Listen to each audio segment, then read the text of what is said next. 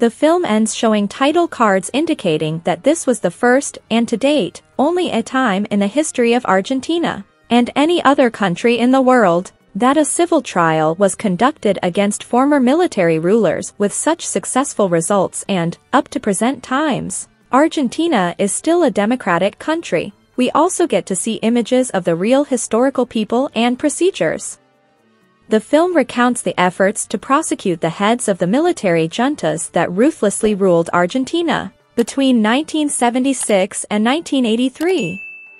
It is 1985. The country has transitioned to a peaceful democracy under Raul Alfonsin.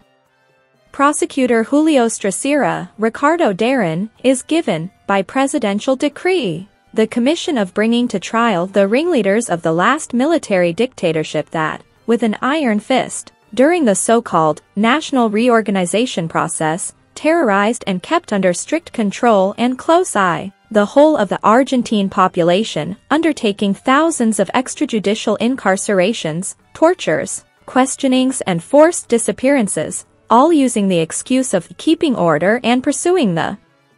subversives.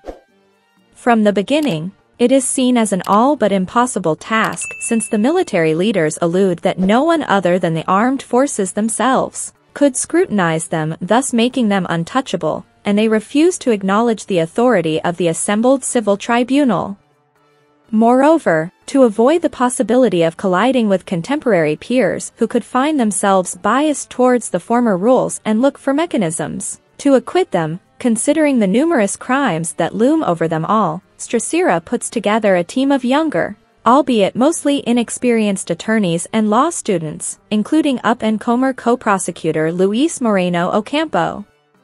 who proves to be stand-up and driven, although, in more than one occasion, hot-headed and extremely conflicted, because the majority of his own family, being supporters of the previous regime, disapprove of his participation in these procedures.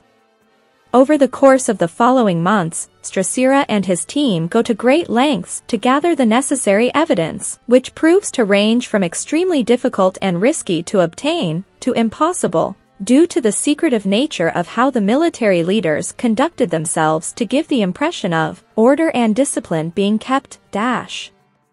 Additionally, they are the constant target of cowardly conducted threats in the shape of secret messages and harassing phone calls.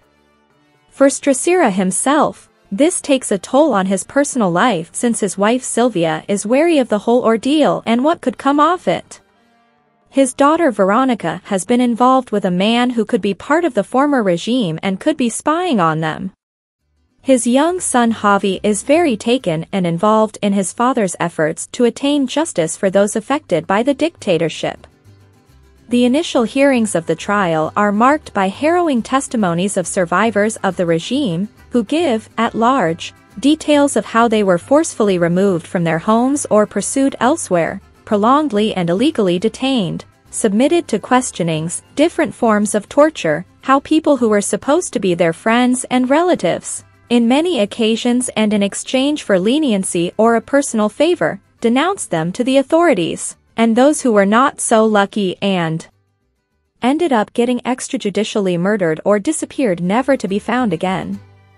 Particularly notable are, at this point, the presence of the Mothers of the Plaza de Mayo, a congregation of grieving ladies whose children were directly targeted by the junta, as well as the devastating testimony of Adriana Calvo, who testifies how, being heavily pregnant, she was imprisoned, submitted to unimaginable torture and even ended up giving birth under inhumane conditions while her captors rejoiced at it. This testimony seems to have a daunting effect on Moreno Ocampo's extremely religious and conservative mother, changing her views towards Fidela Marcelo Pazzi, whom she always saw as an admirable, church-going man. Under the pressure of delivering a guilty verdict, one of the members of Strassera's team comes to the realization that, to be successful, they need to convince the judges that all these orders were taken into effect under the guise of coercion, cowardice and a Neronian frame of mind, as when Roman Emperor Nero gave a thumbs down, sentencing people to death. On the day of the closing arguments, Strassera delivers a powerful speech based on this premise and asserting the need to avoid ever returning to this form of unjust and damaging rule, inspired by the previously released report of Nunca Más, Never Again. A verdict is reached. Videla and his second-in-command, Macera, are sentenced to life imprisonment, whereas the rest of the leaders varied from the other highest ones in rank, getting anywhere between 4 and 17 years of imprisonment to the lower-ranking ones being acquitted. Moreno Ocampo does not seem pleased with this resolution since he believed they all deserved to get life in prison, while Strassera sees this as an unprecedented victory. His own family celebrates it, and he even gets to share the news with his dying colleague and mentor, Russo, who was hopeful this would happen.